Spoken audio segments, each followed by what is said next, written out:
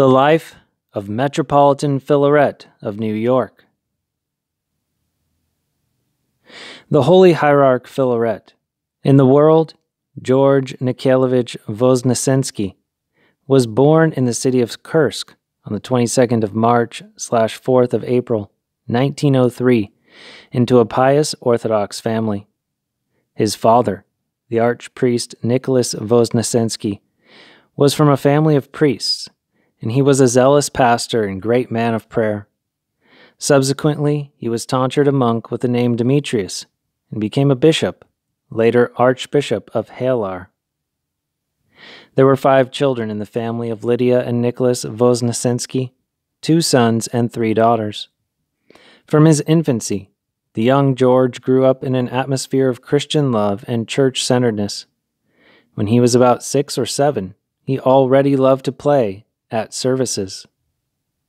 In 1909, the Voznesensky family moved to the Far East, to Blagoveshchensk on the Amur. There, George completed the 8-year grammar school course. As soon as the government in Priamur fell into the hands of the atheistic and theomachistic powers, the family of the future hierarch resettled in Harbin. At that time, Harbin was a provincial Russian town where the old patriarchal traditions and church life were being maintained. In the town, there were 26 Orthodox churches, which, on the church festivals, overflowed with the faithful. In Harbin, George continued his education at the Polytechnic Institute. At this time, he became acquainted with the works of the Holy Hierarch Ignatiy Bryanchaninov. The teaching of the saint concerning the Christian life and concerning the constant remembrance of death evinced in the soul of the young man a real spiritual conversion. From this time on, life in the world ceased to interest him. In 1930, George was ordained to the order of the diaconate, and in 1931 a priest. In the same year, Father George completed a pastoral theological course, and he received the monastic tonsure with the name Philaret, in honor of Saint Philaret the Merciful, which, as it were, foreordained the course of his earthly life as a Christian. The heart of Vladyka Philaret was a heart of mercifulness. Gradually, in the house of kind-heartedness, where Father Philaret had received the monastic tonsure, a monastic community was formed. Daily services, the reading of the Holy Fathers, instructing the children in the orphanage and in Harbin schools in their catechism. Such was the daily round that occupied the brethren. The spiritual guide of Hieromonk Philaret in those years was the most blessed Metropolitan Antony Kropovitsky, who, although he did not know him personally, nonetheless had a particularly heartfelt bond with him. Signaling him out from among the number of the brethren, the Starets Metropolitan had a specially warm love for him and corresponded with him to the very end of his life in 1936. Father Philaret truly had a merciful heart. He was accessible to all. He comforted and guided each one who came to him. Everything he had, and sometimes even his clothes, he would give away to those in need. Possessed of a great love for the Word of God, Father Philaret knew the whole Gospels from memory. One of the places in the sacred scriptures that the future hierarch loved best were the words of the Lord which denounced the lukewarmness of Christians in their faith. He loved to repeat that love for God, for Christ, must come in the first place. Deny yourself and all that is close to your heart and follow after Christ. This is the main thing. The reverence of his serving and the sermons of this true pastor filled the churches with worshippers. The name of Father Philaret was known far and wide to the very borders of the Harbin Eparchy. In 1933, he was appointed egumen, and in 1937, archimandrite. In 1931, Manchuria was occupied by Japanese forces. In 1945, the Soviet armies crushingly defeated the Japanese army, and a communist regime was established in China. For those Russians who were unable to emigrate to the West or to Australia, a period of afflictions and trials began. the Soviet government began to require the Russian immigrants to take Soviet passports, affirming that in the USSR there was no oppression of believers. The consequent involuntary canonical submission to the Moscow Patriarchate was particularly burdensome for Archimandrite Philaret, so much so that on more than one occasion he was close to laying aside his ministry. It was only his love for his flock that prevented him from taking this course.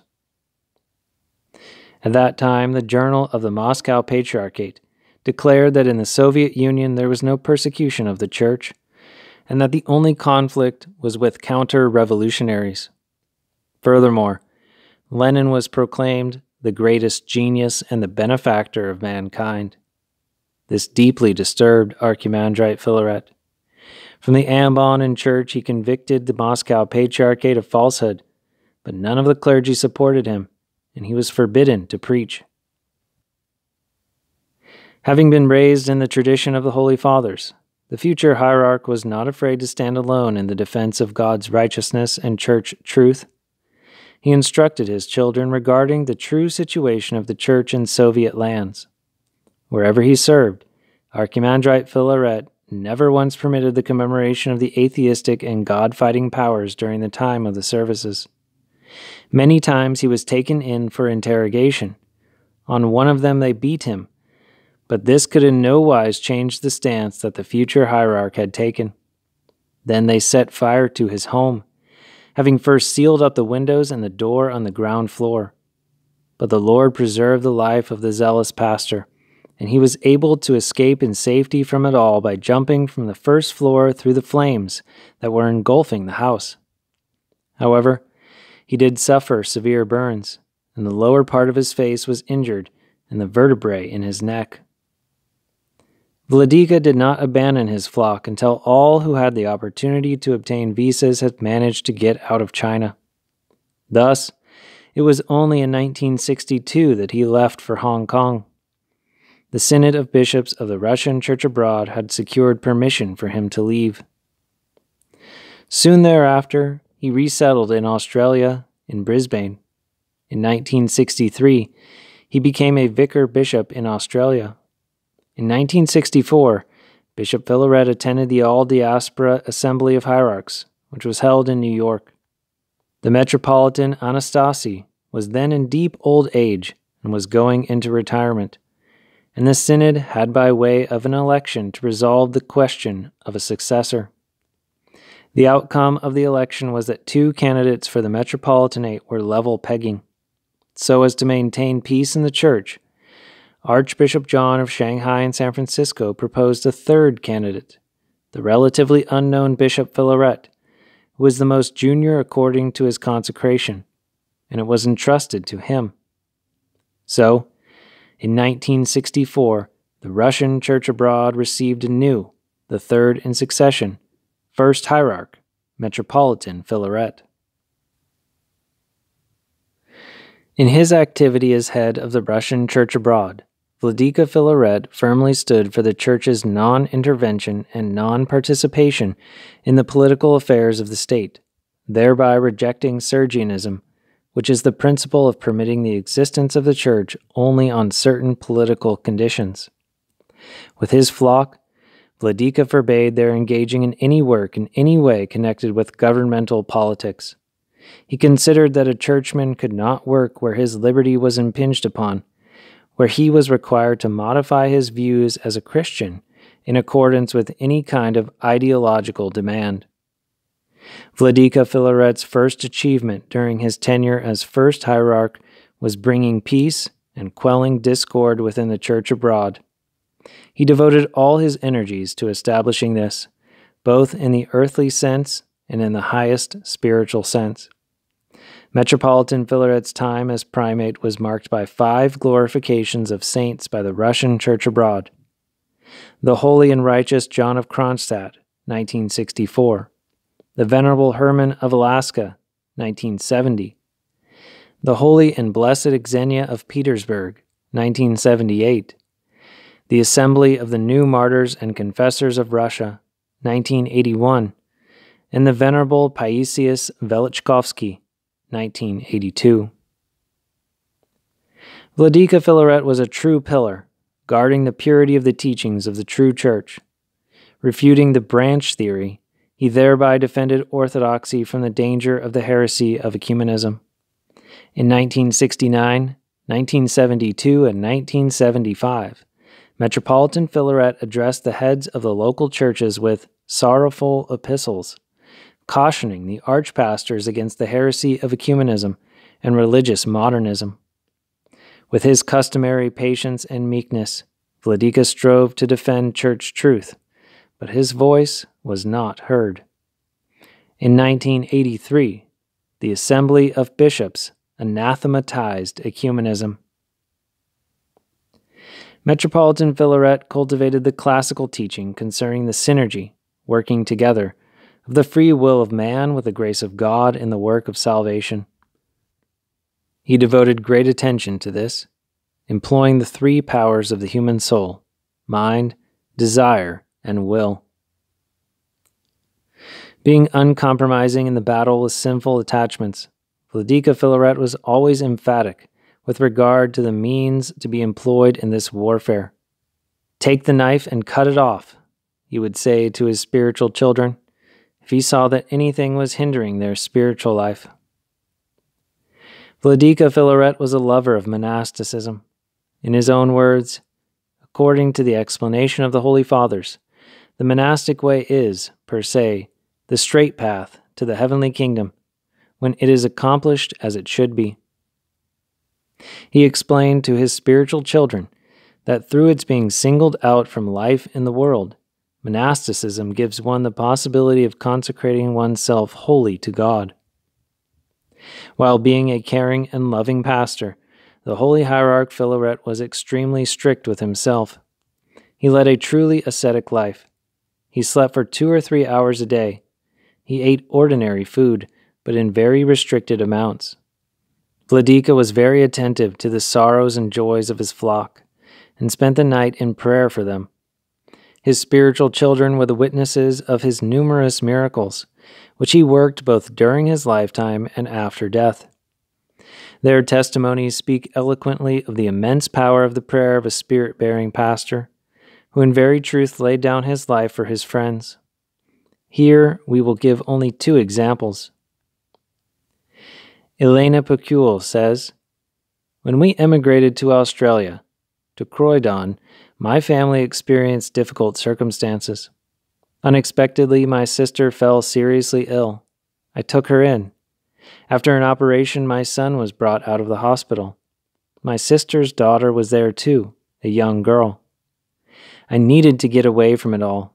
Besides all this, I had to go to work, which was heavy work. My strength had all but dried up. The doctor prescribed some medicine for me, but it only made me even worse. Apparently, it acted upon my nervous system in such a way that I became really fearful. I was worried that I would go out of my mind. I went to the Croydon Church. Metropolitan Philaret was serving. He was vested and sitting on the cathedra, engrossed in prayer with his head bowed. A sudden thought came to me. Vladyka is here right now in the place of the Lord Jesus Christ. I shall touch his vestments, just like the woman with the issue of blood touched the Savior's and was made healthy, and I will be well too. I came up from behind. Vladyka's omophorion was hanging across the stool, so I came up to him and touched. Just then Vladyka suddenly turned round and our eyes met. How could he have felt it? But I was made well. My strength returned. To the very end of my days, I will not forget this miracle. Abbess Alexandra of the Monastery of St. John in Odessa, Ukraine. In August 2008, I was about my business in Odessa and was standing by the car which had just been parked, the doors of which were open.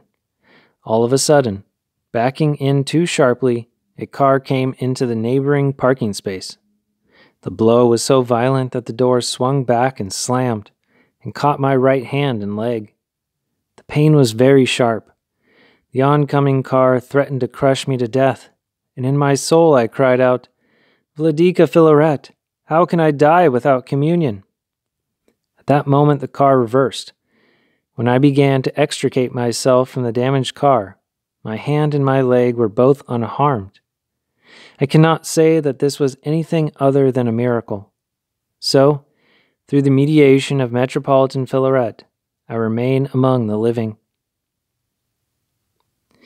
In his sermons, which were regularly short, Metropolitan Philaret came to the spiritual essence of his subject, setting it forth simply and clearly. According to the witness of many people, his oratory was like that of St. John Chrysostom. With particular trepidation, the Holy Hierarch Philaret approached the reception of the holy mysteries of Christ, reminding his flock that, communion, this is a fire. No one can forbid it, if there are not serious canonical impediments. One must receive communion as often as possible.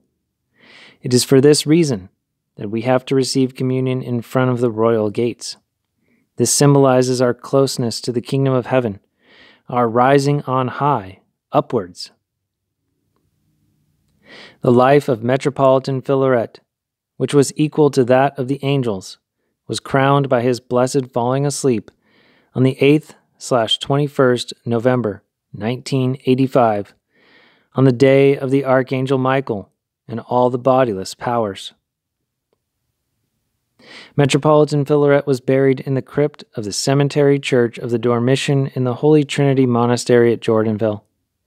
13 years after his repose, it was decided that the honorable remains of Vladyka Philaret should be transferred to a newly prepared resting place in the crypt under the altar of the Holy Trinity Cathedral in Jordanville. The opening of his grave was made on the 28th of October/10th of November, 1998. Archbishop Laver of Syracuse and Holy Trinity, Bishop Hilarion of Manhattan, Archimandrite Luke, and the brethren were present on this occasion. Then the complete incorruption of the relics was witnessed. The body was white and even soft. The vestments, cross, and panagia were still bright.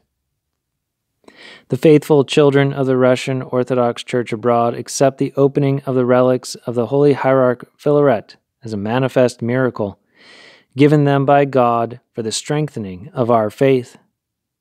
Holy Hierarch Philaret, pray to God for us,